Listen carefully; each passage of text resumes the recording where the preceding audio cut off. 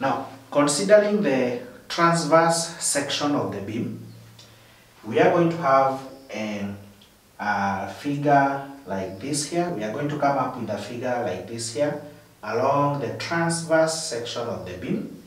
Now, we are going to consider an elemental strip here, which I have shaded it in this form. Then we have the neutral layer or the neutral axis.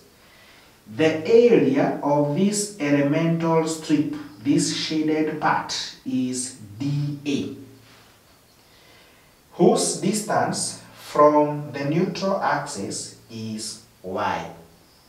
Therefore, the normal force on this area, normal force, that is F, on this area is going to be given by stress multiplied by area. Remember, force is given by stress times cross-sectional area, and therefore the normal force on this area will be given by stress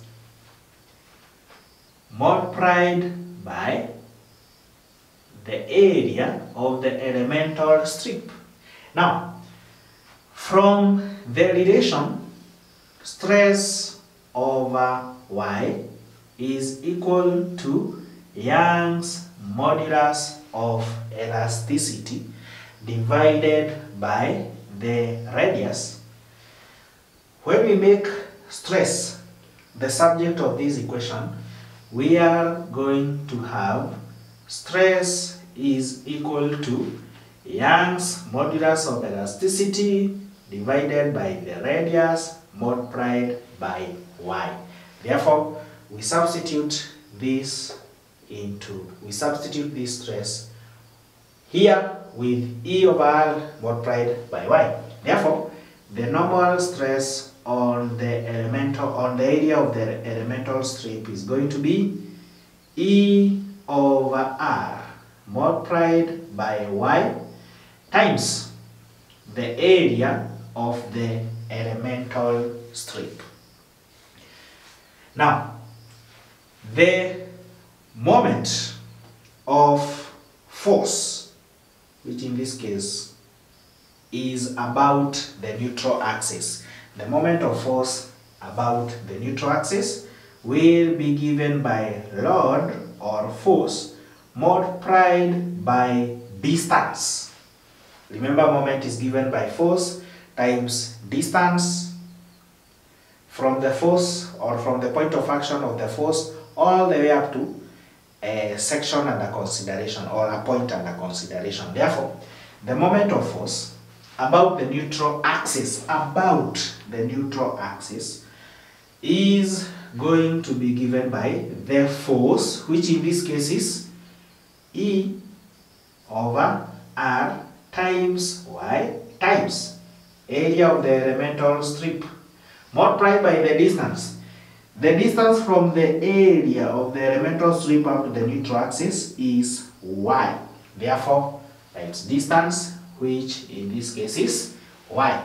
Now, the moment of force about the neutral axis will now be given by Young's modulus divided by radius times y, that is y squared, times the area of the elemental strip. Now, from there, we are going to have the total moment of force. Actually, this moment of force, in other words, that is what we call the moment of resistance that is produced as a result of the stress. The moment of resistance about the neutral axis, which comes up or which exists as a result of the stress produced. Therefore, there is a resisting moment there. Therefore, the total resisting moment will now be given by summation of E over R multiplied by y squared times dA. Total summation about the neutral axis. Yeah? Now, this one we can rewrite it as E over R. That's just bringing E over R at this point here, multiplied by summation of y squared times area of the elemental strip. Now, this summation of y squared times the area of the elemental strip, we call it the second moment of area about the neutral axis, or in other words, the moment of inertia about the neutral axis. And therefore, that is moment of inertia about the neutral axis. And therefore, we are going to substitute I with all that. Therefore, the total resisting moment will be given by E over R multiplied by all this summation of y squared times dA is the moment of inertia about the neutral axis. Now, this one can be rewritten as moment, that is m all over the moment of inertia, which is I, being equal to Young's modulus of elasticity divided by the radius. Therefore, the bending equation will now be given by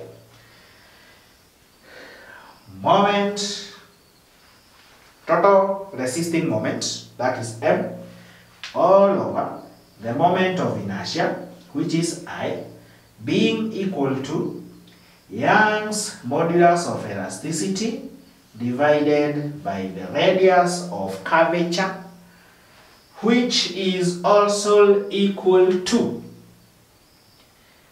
stress all over y. Stress all over y. That is from that. And therefore, ladies and gentlemen, this is what we call the bending equation. And this is from a topic that is known as the theory of simple bending. Therefore, ladies and gentlemen, thank you very much for watching our video. Please don't forget to subscribe and don't forget to hit the notification bell. See you in our next lesson. Thank you. Thank you.